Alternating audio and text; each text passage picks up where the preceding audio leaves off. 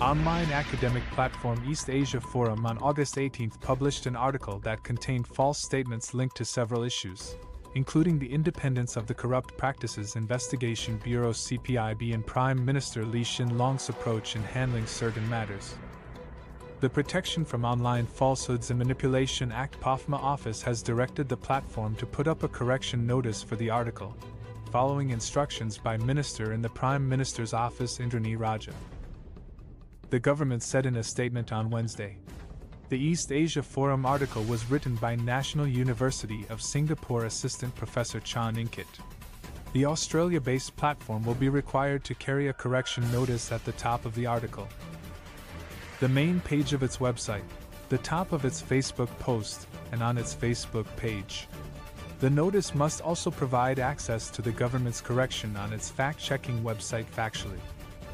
Setting out the article's egregious statements, the government said it falsely claimed that PM Lee had conflated marital infidelity and corruption when he equated 3 recent issues involving People's Action Party (PAP) politicians with an incident of marital infidelity involving politicians from the Workers' Party (WP).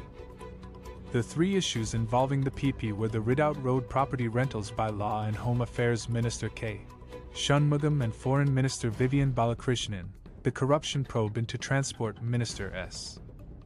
Iswaran, and former Speaker of Parliament Tan Chuan Jin's extramarital affair, said the government in its clarification on Factually, refuting the claim that PM Lee had conflated marital infidelity and corruption.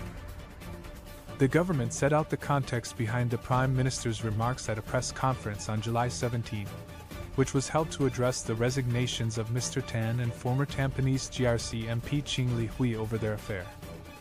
Then, PM Lee had given his views in relation to both the CPIB and extramarital affairs in response to a question posed to him by the media. Any concurrent mention of both the CPIB investigations and extramarital affairs related only to the close proximity of the timing in which the incidents were made public, and not the substance of these incidents, the government said. PM Lee had also said in his ministerial statement in Parliament on August 2 that the government took different approaches towards allegations of corruption or other wrongdoing in the discharge of official duties and cases involving misconduct in personal lives.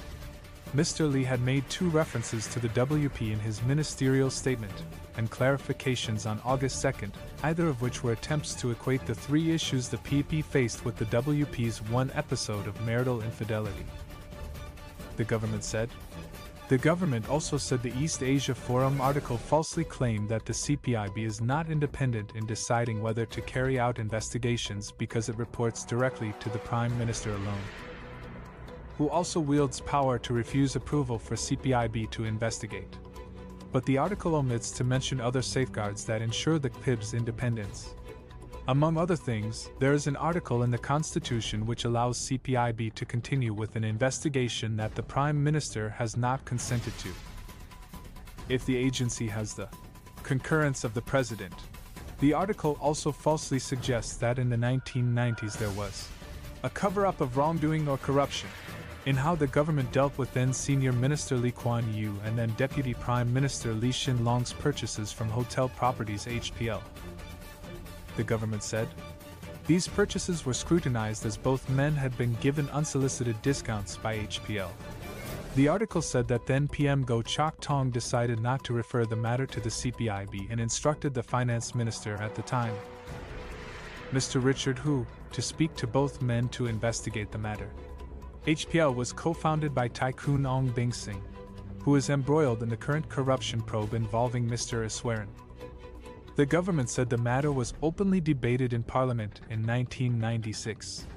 During the debate, MPs who spoke, including the opposition MPs Lo Thia Kiang, Ling Hao Dung, Cheo Chai Chin, and Chiam Si Tong did not state that there was anything wrong with the discounts that then SM Senior Minister and then DPM Deputy Prime Minister received.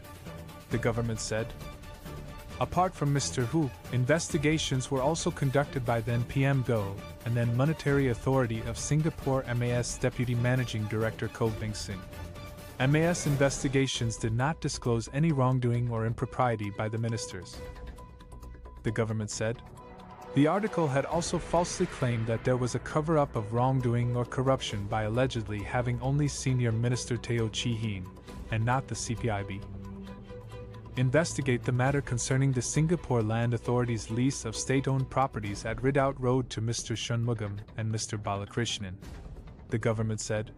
CPIB investigated into the matter and produced a report after a thorough factual investigation. Its report stated that it found no evidence of corruption or wrongdoing in the rental transactions of the Ridout Road properties. It added that the government has acted decisively where wrongdoing has been found. Whilst the author is free to express his views on the above matters, his article makes false and misleading statements while omitting key facts on these matters of public interest, said the government.